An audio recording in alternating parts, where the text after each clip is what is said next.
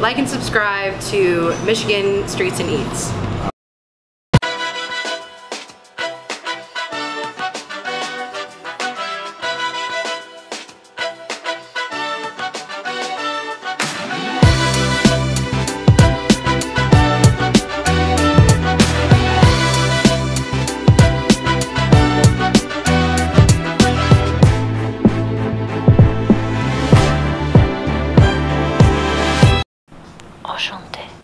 But something else based off of you enjoying that, so this is something that is called Pinot de Charente, which is made from the same grapes that cognac is made with. So with that, cognac, as we know, is a liqueur that has much higher alcohol. With this, they're not actually turning it into a hard liqueur, but alcohol hangs out more around 18%. Would be enjoyed as like an after dinner glass, you know, something really nice to finish the meal. It's not quite like, you know, with this one it was a little more thick and like had a little bit more of a fullness in the mouth. Like this drink's a little bit lighter, and I just adore it. It's so good, especially if you want to get fancy and do like a flamed orange peel or just over some ice or even just chilled by its own. Amazing with dessert. Amazing with dessert. Just to mention this too, so for 42, the 42 ice wine. So that has to do with it being on the 42nd parallel, but something that's made in Michigan. I really, really like this. It's a little funkier. It has definitely a very sweet characteristic. So whereas like something like Pinot de Charente, which is more of a dessert wine, so fortified, higher alcohol, this is a ice wine. So they actually wait until the grapes freeze and that first frost, and then press them after that. So you're left with like a really, really sweet, very, very luscious dessert wine, which is cool. Yeah, Michigan's really, you know, perfect for that climate. You think about how cold it gets up north, you know. Right. So this is the Graham Beck Sparkling Pinot Noir. It comes from South Africa. So Pinot Noir, a lot of people when they think of French champagne, you know, it has that nice like kind of toasty golden color to it. A lot of people don't realize that Pinot Noir is used in a lot of those blends making those grapes. Because a lot of people just think, you know, Pinot Noir is a red grape.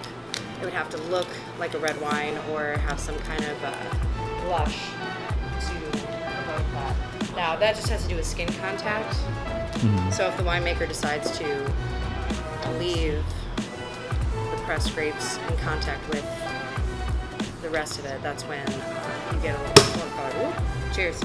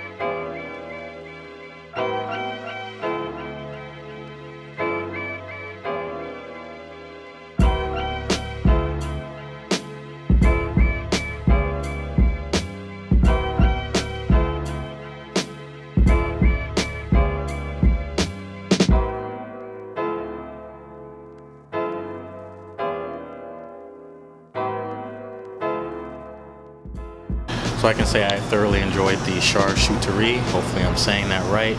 I think Cliff can attest to that as well. Did you enjoy it, Cliff? This wine, it was beautiful. Real beautiful. It'll take you there smoothly. I've enjoyed the whole atmosphere here.